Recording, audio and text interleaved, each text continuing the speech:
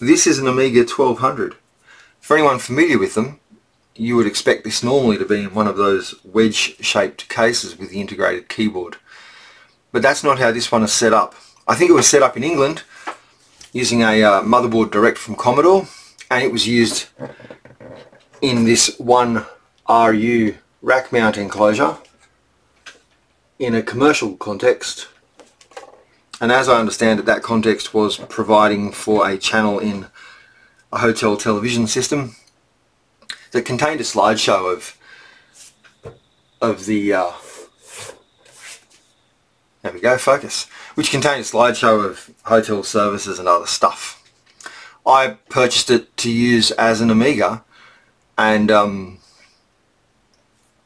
going to show you inside it, a bit of a talk about it, sorts of things that had to be done. There's more information about it on my blog as well. So let's get the lid off it. I'll get the screws out. There you go. So starting up the front here, we have a floppy drive, which I think isn't a genuine Amiga type floppy drive, it's a PC one, and there are some bodges back here on the bottom of the board to allow that to happen. I haven't undone them. I could, but I haven't bothered. And part of the reason for that is that fairly recently on AmiNet there's a new piece of software called Image Mount, which is a graphical user interface on a drive mounting on drive mounting software, and it can mount anything from floppy drives to hard drives. And the joy of that is I can now take a Amiga ADF type file, a floppy disk image file. I can quickly mount it with the graphical user interface, and if I want to, and as I have done, I can then create a non-volatile RAM disk, copy that virtual floppy in there, reset the machine and boot from that virtual RAM disk as if it was a floppy, which has been a great solution on the few times I've wanted to do it. I'm a bit of a fan of a composer called Format, and I have some of his music on floppy disk from the olden days, and I still buy some of Format's music on Bandcamp, but to be able to listen to it being sort of composed in real time on hardware like that upon which it was composed is a special treat. And so that's what I was doing when I built that RAD disk up. I think it was yesterday I last did it. So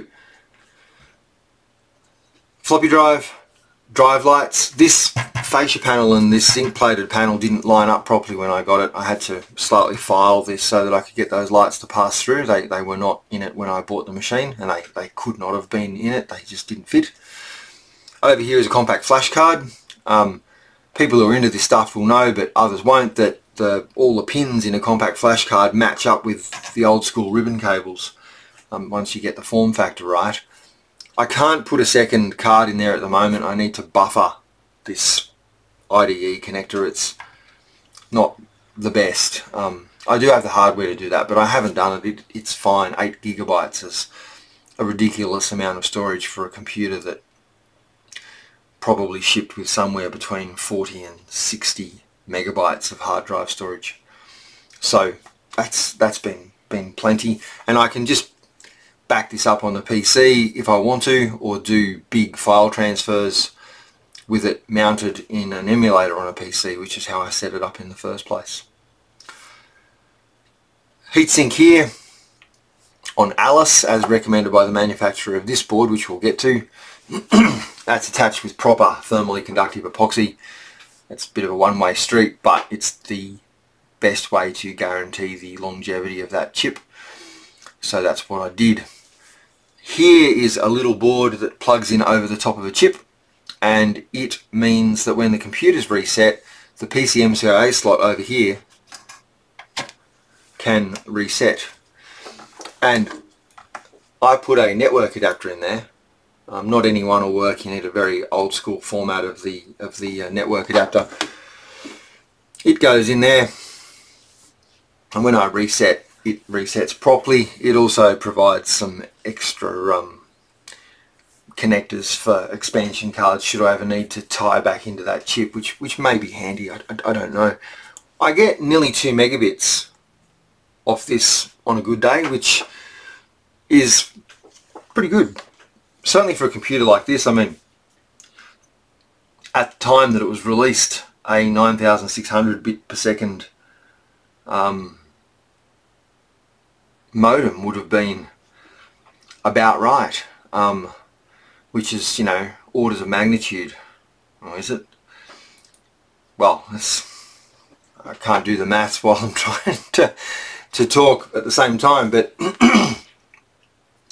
9600 baud is 9600 bits per second, and I'm talking about transfer rates in the order of 2 megabits per second, unthought of over any kind of modem that a consumer would ordinarily have bought. This fellow here is an InDivision AGA Mark II, I think it's called, and it plugs onto a graphics chip there and takes signals and runs them through, I think, an FPGA, and gives me a DVI output over here. It's imperfect in some ways. I really just want a straight either HD or some configurable standard output from this connector, but it can be different depending on the screen mode, and it's possible that's down to configuration, but I found it not simple to configure, and with its default settings it works, and I think that speaks well for the product. I'm quite happy with it, and I wouldn't remove it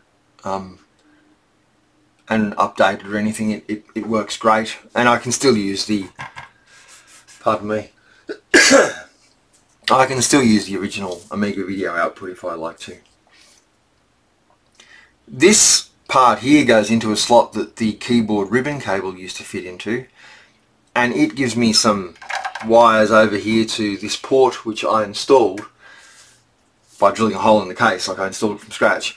And that port is a keyboard port, and there are a bunch of different versions of this by different makers. This one, there are a few compromises in how many key presses at once it could register. I think it was a maximum of 4, but the keyboard port on here is ready to go on any standard Amiga big box computer keyboard, like a 2000, 3000 or 4000, or even a 1000 with the right adapter, I imagine. So it does all of that, but it also will just take a PC PS2 style keyboard directly without any adapting at all, and that makes it really versatile, and I've used it in both ways many times, and it has never failed. I think it might be a PC key, but I don't remember exactly. But I think it's the only one available though that supports the kind of functionality I was just talking about. It's really good. Over here is another product from Individual Computers, just like this video adapter. Oh, I should say too, there used to be a adapter here for RF, like for a television tuner output, and I just removed that to make space for this adapter, and I was never going to tune this computer into an analog television, and I can't imagine anybody ever would. Well, they may have done once, but certainly not now in the 21st century. This is a 68030 accelerator with over 100 megabytes of RAM on it. A ridiculous amount of RAM for a computer like this when it was released, but quite handy for running games on this computer that were designed for a computer, a console, an Amiga console called the CD32. There's still very little use for that much RAM. I do have one game, I think it's Beneath a Steel Sky, that caches all of the sort of spoken dialogue from the sort of point and click adventure game into RAM, about 100 megabytes. But aside from that, I've never used more than a fraction of it. It's overkill, but it's nice to have, and that amount of RAM for something like this today is not a massive additional sort of cost imposition once the card's already being built, so I'm very glad to have it. The card's been great. It's attached through here with a nylon screw to a sticky pad on the board, and I did have a little bit of trouble with it at one stage, and I think it was because I had actually arranged this so it was pretty much perfectly parallel to the motherboard, and in the trapdoor of an Amiga 1200 I think it probably would be on a bit of an angle. And so I shortened this slightly and pulled it over just a couple of degrees, and it's gone from being sometimes not quite right to being spot on all of the time. So that was an interesting lesson in sort of what can happen with an excess of precision. By tilting it over a little bit, of course, I've forced the little contacts on here sort of harder down onto the gold contacts of the Amiga. It's got a clock battery on the other side of it. I think next time it fails I might use this clock port here for it though, so that I don't even have to remove this to change the clock battery. Not that a real-time clock matters that much on a computer of this age. So is that everything? Floppy, compact flash adapter, cable, DVI out, Indovision AGA Mark II, I think CR, little PCMCIA socket reset, fixer or upper, which is unnecessary. You can do it in software, you can just remember to turn the computer off and back on again, but the time you forget and then your network card doesn't configure properly, and just plug one of them on. They're only cheap. There's not only a few transistors I think on it. I'm only using Kickstart 3.1 ROMs. They're fine. I use Classic Workbench on this and love it. I've got a few Amigas and this is my Classic Workbench AGA setup. I really like it. Accelerator, keyboard output. I did have to extend that to get it all the way over there. I can't remember how I did it, but at some stage I must have bought Technicolor ribbon cable. Well, I didn't match the colours. There you go. But that's what I've done. This was, I think I extended it. It's long enough ago, so I just don't recall. Oh, the only other thing I can say about this is I've replaced all of the capacitors. There are a bunch of ways to get them off. The right way to do it is with a hot air gun and all sorts of steps to make sure that, you know, the ones down in here, the hot air doesn't melt the keyboard connector and all sorts of stuff. The other way to do it is to cut them off, which is quite triggering for a lot of people who have the proper skills to do it with hot air. I found that with extreme care and holding the capacitors in place with a pencil with an eraser on the back and having a couple of different size cutters, that there was just, it was no trouble at all. That's probably partly because this computer was in great condition. The capacitors hadn't leaked and eaten the circuit board at all. That they can and they will. This rack mount case was operated in an air-conditioned environment and offers fairly decent ventilation. The air can come in down the sides and comes out over the top here. The only capacitor that had leaked was one which is no longer in service, and it was for the I think composite and RF video output circuitry.